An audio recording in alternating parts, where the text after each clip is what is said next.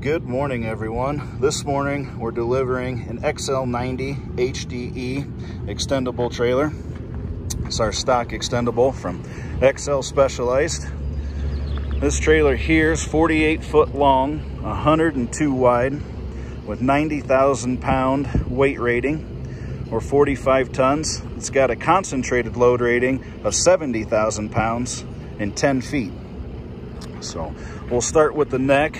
We've got a narrow neck on here, 10 foot 5 inches, with the brackets for a 36-inch flip extension. You've got a single kingpin here that gives you 84 inches of swing clearance, and if you need more, you can always add that 36-inch flip neck extension on there. So this has a 7-position ride height control, which is located right there off the gooseneck.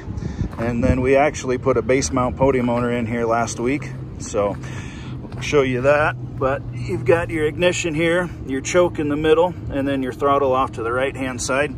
We'll hop up here and show you what that looks like. A little Honda base mount pony motor in there. It's kind of nice. Put that back up. Show you a little bit about the main deck. So you've got your grouser bars for traction here. And obviously what makes an extendable so neat is that it extends out. So closed up, it's 28 foot 7 inches, and it opens up to 49 foot 11 inches when fully extended. This has a 20-inch loaded deck height with 6 inches of ground clearance. You can see 14 chain slots down each side for 1/2-inch chain. And then you've also got 8 bent D-rings here for an additional tie-down point. They also come standard with the spot for removable outriggers. If you wanted to put those in there, you could do so. And extending it's pretty easy. I'll show you back here. It's got an access point to open up the extended track. So you got a safety pin here and then an air assist pin here, and then you've also got one on the other side. So you'll remove this safety pin and hit this air assist button, and that'll release it. You'll set the parking brakes on the rear of the trailer, drive forward, and then it's set on 24-inch stop points. You can drive forward and open it to how much ever you would like.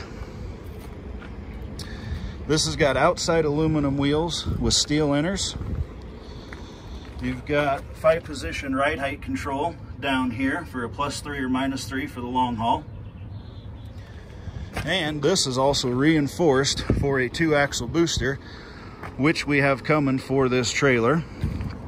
So you'll see the tabs there for the additional flips, and then it's also plumbed with air and electrical for that setup. You've also got a temporary +3 -3 valve here for a sticky situation. We put the aluminum tail light package on, dress up the rear end and make it look nice. It's also got the strobes for the 3rd light there. That's a quick walk around of the XL90 HDE. And if it all works out here, we're going to shoot a video of extending this trailer, opening and closing it, and then also attaching and detaching the neck. Thanks for watching.